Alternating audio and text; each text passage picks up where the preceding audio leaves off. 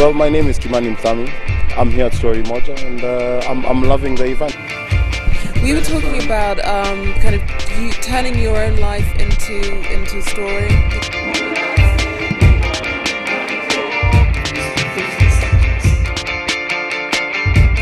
Wow. Do you know, I think the attendance this year has been remarkable. My name is Giles Foden. I'm visiting Nairobi. Very happy to do so.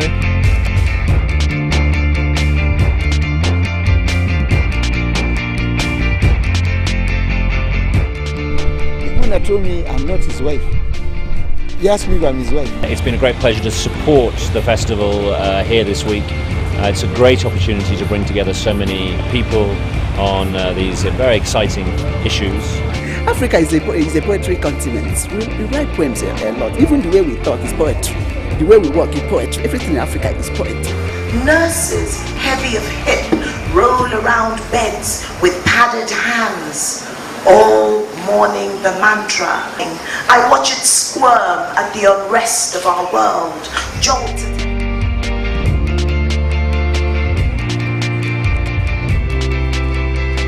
My name is Alea Kasim and I'm part of the organising team of Storymoja. I've been in charge of programming, and it is a year-long process. You know, there's a lot that goes into it, from looking at the program and looking at artists that we think will excite people, to trying to get partners on board, engaging schools, engaging audiences. It really is a year-long process. Hay Festivals works in 15 locations around the world, but this is our only festival. The Storymoja Hay Festival is the only festival we have here on the continent of Africa. So it's a great pleasure to be here in Nairobi. Well, I'm here for the Storymoja Hay Festival. It's very exciting to come back to East Africa. It's nice to see writing being given a good environment in which to prosper here in Africa, and I very much hope that this is the beginning of a long-awaited resurgence of East African writing. The festival is a place where Kenyans can come together, celebrate creativity, engage in discussions where we respect each other's opinions but we challenge them, where we look critically at our society, where the family comes together and bonds and does things together. We want the festival to be for everybody. Cut Off My Tongue has been part of the festival since the first edition, actually, and Sitawa and her crew have been to the Hay Festival in the UK to perform Cut Off My Tongue as well. It's great to see the show again as part of the festival, and we hope that all the issues that it tackles don't come to fruition again during elections.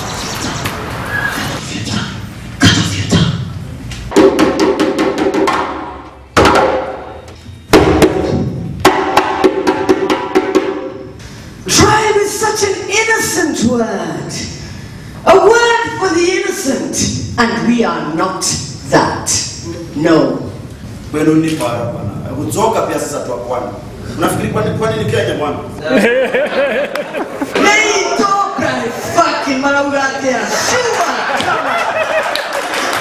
we on? Good evening, this is the Voice of Kenya. Tonight we bring you live an Honorable Member of Parliament, Mheshimiwa, lamenting from the... Whenever you have writers, artists, creative people, they're always by definition imagining a world. And I think that it's a good thing. Obviously I'm biased, but I think it's a good thing for any society to listen to creative, artistic people as an antidote to listening to politicians all the time. Writers are said to have 7 obsessions. What are yours? 7 obsessions? I took part in 3 sessions for the Storymoja Hay Festival this year. I interviewed the British author Giles Foden, who wrote, I guess he'll always be famous for, or might be more famous for something else, but up until this point he wrote The Last King of Scotland, about the years of Idi Amin in Uganda and the dictatorship that pertained. and he's written more books which have Africa as the setting. Zanzibar.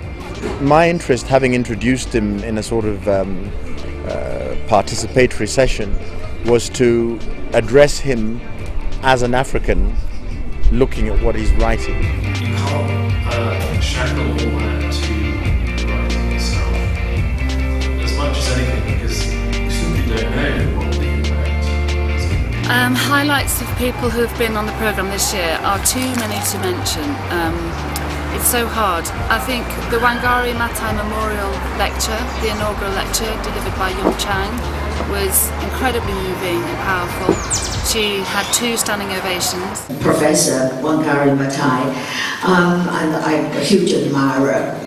She's an inspiration, and it's for all strong women. I mean, for all women to be strong. That was, I think, a fitting tribute to Wangari, and it was a thrill to have Yung come and do that. China didn't discover a different formula to generate economic success. Jun Chung, who wrote Wild Swans, came to give the inaugural Wangari Maathai lecture for the Storymoja Hay Festival. She's a famous writer, so for her to be able to come, it's a good thing.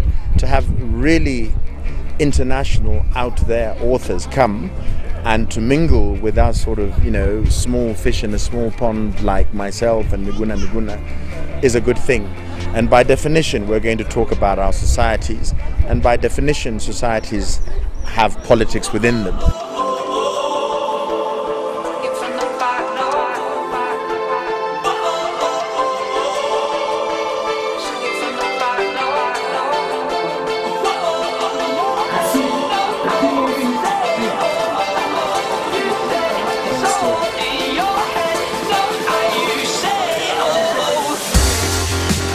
It's a great opportunity to bring together so many people on these very exciting issues.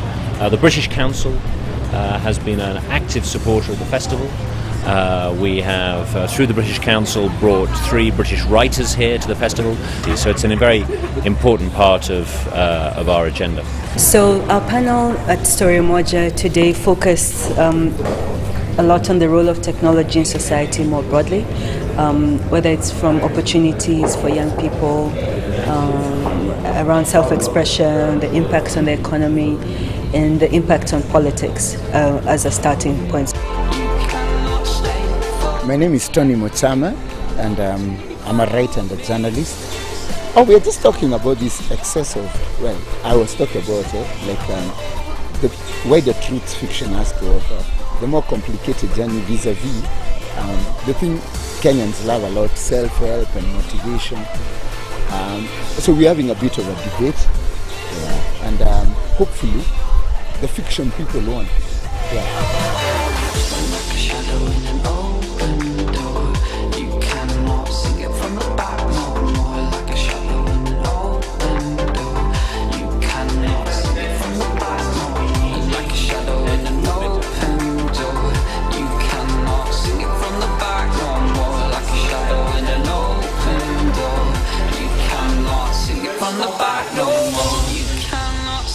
Well, my name is Kimani Mthami.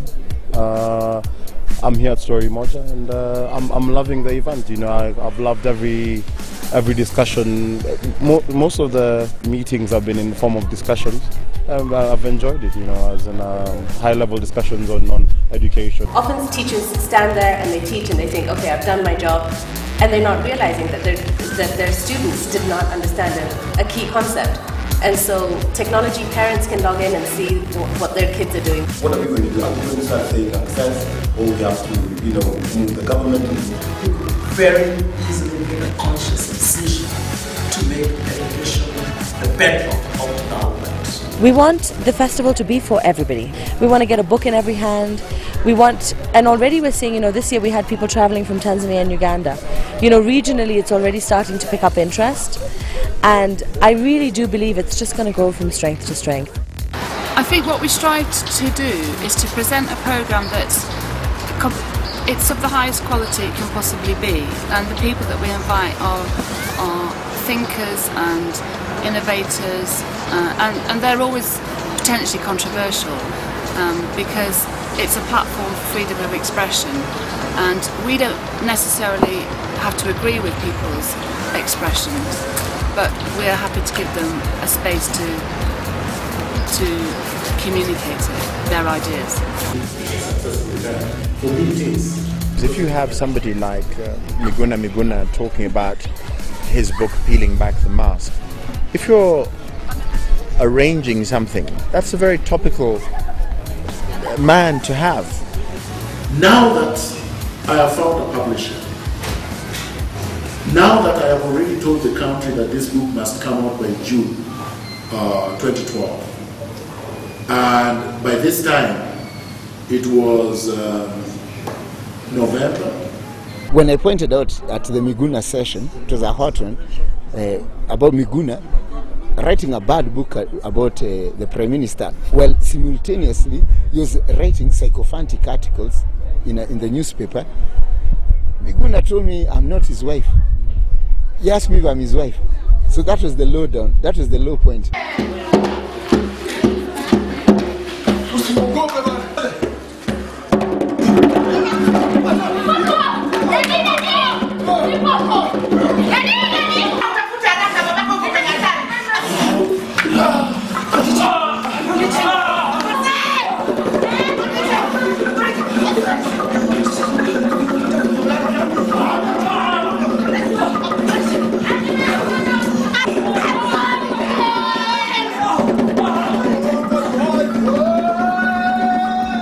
So the first one I'm going to read to you is called Birthday. My name is Lola Shone, by the way, sorry, and I'm from Nigeria.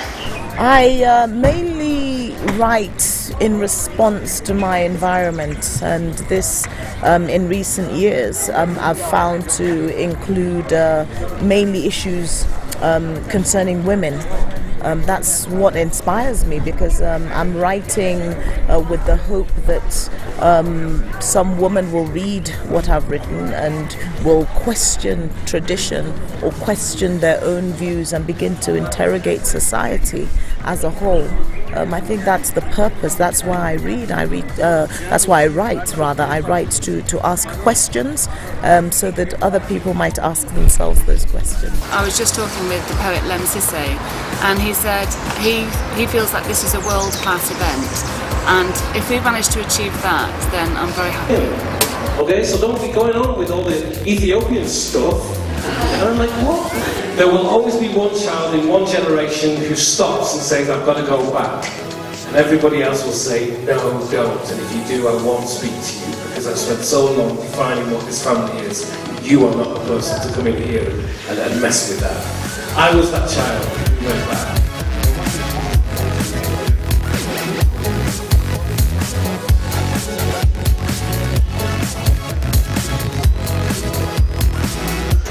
Human beings have done some pretty sick things.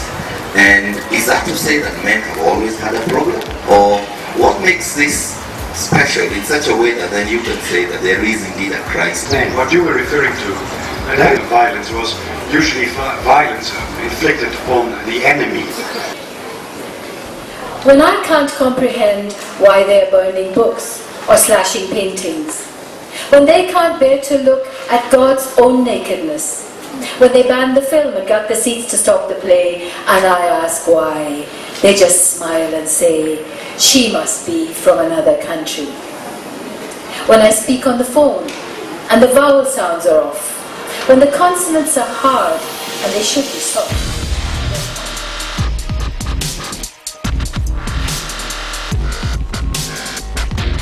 Africa is a poetry continent. We write poems a lot. Even the way we talk is poetry. The way we walk is poetry. Everything in Africa is poetry, honestly. So we are poetic by nature.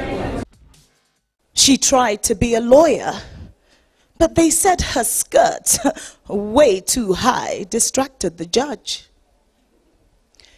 She tried to be a teacher, but they said her voice was too quiet, not loud enough to control the children.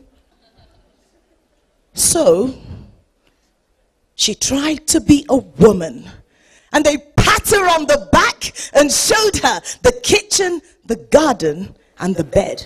Last night we had the Storymoja Storyhippo, which was poetry, storytelling, music, and it gave me goosebumps. We had 400 people there, a lot of them were university students. We had this group of young Kenyan poets put together this incredible show, unlike anything you've ever seen.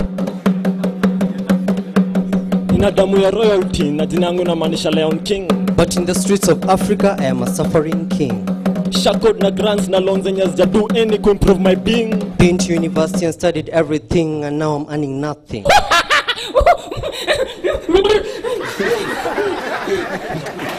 What they call ridiculous, that is my ascension, my rise. The smooth shiny curve that I should climb upon to my throne, putting a smile on the Spartan Kratos as if I was his own. Today I school you in this very classroom. You will watch me succeed as you sit there stationary with your stationery, emptying your pens upon thousands of pages of books of sages with the title, The Ruler is Here.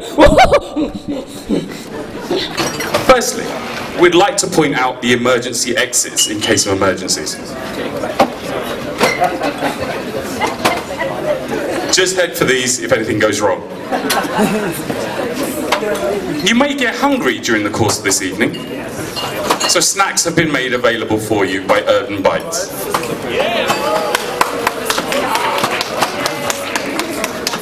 Also, we appreciate you may get thirsty. My colleagues will point out where the bar is.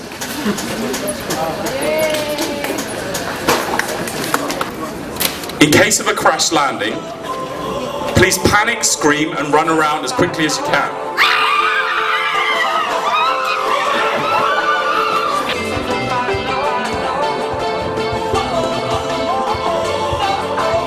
Yeah? So, I imagine a world where people are not afraid to be who they are. I imagine a world where we respect the environment. A world where animals can live with people, people can live with animals, and even though resources are getting more constrained as we multiply, I imagine a world where we work out how best to utilize this earth that we have in the time that we are here and leave it in a better situation than it is at the moment for those who come after us. I think you can continue to expect a world-class event. We've achieved it and we'll continue to deliver that. And what our ambition for the festival is to, just as we did in Hay and Wye, we started very small and we've grown and we now have an audience of 220,000 people and a global community that we can share our stories with, and that's what I hope to achieve with the Storymoja Hay Festival. You can look forward to a lot more of this and a lot of fun.